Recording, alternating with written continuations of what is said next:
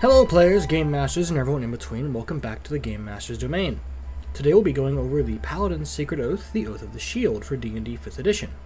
Links to the homebrew page where you can download the PDF will be in the description below. So, this subclass was inspired by a couple of things, those being Nafumi from Shield Hero and Maple from Bofuri.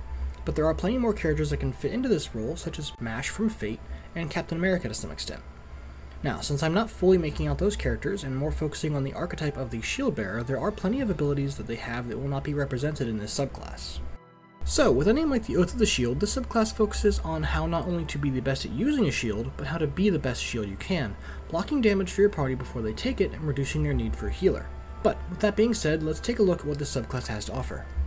Oath of the Shield Paladins are sworn to protect the weak and defend those who cannot defend themselves. These paladins know there will always be a place for them on the front lines of the battle with evil. They act as the first line of defense on the battlefield to bring their shields to bear against their enemies. Like all paladins, you do have tenets, rules that you must follow as part of your oath. Now, from what I know, there has been some talk about this, with paladins being the only class to have a restriction on how you roleplay them, so I have seen some DMs disregarding them. But I have added the tenets in, regardless, just for the sake of consistency. Next we have the oath spells that you gain at set levels. These spells are always memorized and do not count against the number of spells you can have memorized each day. So, starting at 3rd level, you gain the Shield of Faith spell and the Shield spell, granting some additional AC to your allies or yourself. And at 5th level, you gain access to the 2nd level spells Warning Bond, allowing you to pick one ally and protect them a little bit more, as well as Spiritual Weapon for when you need a bit of range damage. And at 9th level, you gain the Aura of Vitality and Beacon of Hope spells for when you need to swap over to healing. Once you reach 13th level, you gain the Guardian of Faith spell and the Aura of Purity for some wider range area protection. And lastly, for the Oath spells, you gain Circle of Power and Summon Celestial Spirit, allowing you some stronger area defense as well as a powerful summon to help cover your back.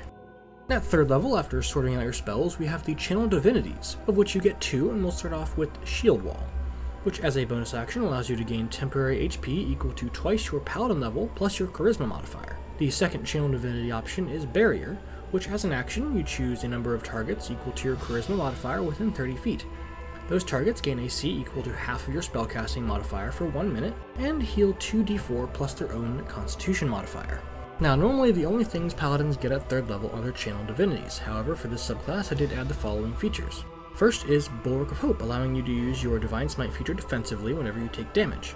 The second is Shield Bash, allowing you to attack with your shield for 1d6 plus your strength modifier in damage. Now given that these are not normally something paladins get, feel free to treat them as optional, as this class is perfectly functional without them.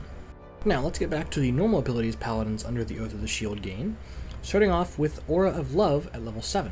The aura has a 15-foot radius, and as a reaction, whenever a creature takes damage inside that radius, you can choose to take half the damage for that creature. This does not transfer any saving throws or additional effects from that source of damage. At 18th level, the radius increases to 30 feet, and you can choose to gain resistance to the damage taken this way a number of times equal to your Charisma modifier. Next, at 15th level, Shield Paladins gain the Counter ability. As a reaction to taking damage, you can forgo all defenses, negate resistances, and take full damage regardless of your AC or saving throws. On the next successful attack, you deal extra damage equal to half the damage you took from that attack. As part of the same reaction, you make a melee weapon attack against a creature in range if there is one. And lastly, for Shield Paladins all the way at 20th level is Shield of the Heavens. Using your action, you undergo a transformation, and for 1 hour you gain the following benefits. You have resistance to non-magical bludgeoning, piercing, and slashing damage. Your allies have advantage on death saving throws while within 30 feet of you, and your allies within 15 feet are under the effect of the Sanctuary spell.